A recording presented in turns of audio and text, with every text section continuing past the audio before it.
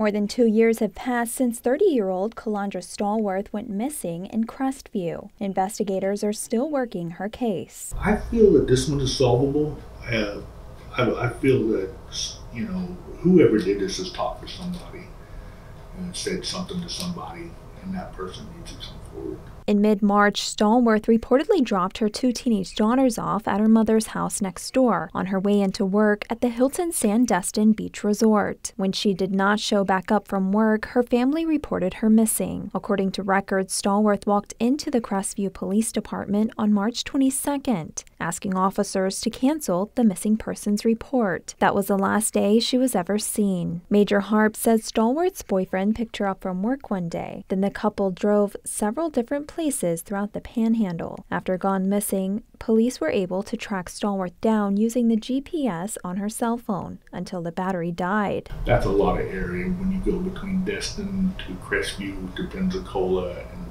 Crestview to Destin, back towards that area, and then it quits.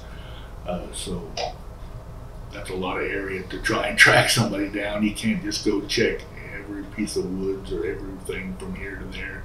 When we looked at the pings, you can see times and stuff in there, but we never seen anything where one ping missed for a long period, for several minutes or whatever. Stallworth was about 5'7", weighing about 200 pounds. She's African American with brown hair and brown eyes. Her ears are pierced, and she has a tattoo on her left breast, spelling out the name of her boyfriend at the time, Antoine, now the suspect in her case, according to Crestview Police. We've asked the public to come forward with stuff, and of course, him being the boyfriend and him being the last one, whether he's always going to be the suspect until he's completely clear of that.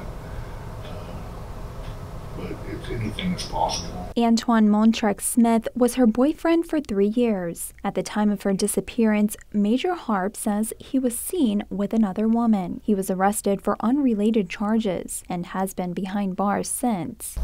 He was arrested for other things at the time the boyfriend was, and I'm not sure. I think he's pretty close to getting out now. He's been in prison. He's been in prison. So, and he's probably about getting close to time for him to be being released. And we'll probably revisit him at some point. In the meantime, we spoke with a close friend of Stallworth's, Latoya Ontrell. She was amazing. Me and her were really, really close. We talked every day. We were sisters, basically. She was a sweet person. She would do anything for anybody. And she loved her girls more than anything. So her just leaving and not coming back to them is not an option. We need some type of closure. Hopefully she is alive, but if she isn't, we still need to know so that her girls can move forward without the hope and wishing that she can come back and not know anything. If you have any information regarding Calandra Stallworth's whereabouts, you're asked to contact the Crestview Police Department or Crime Stoppers. In Okaloosa County, Amber Spradley, News 13, Panhandle Strong.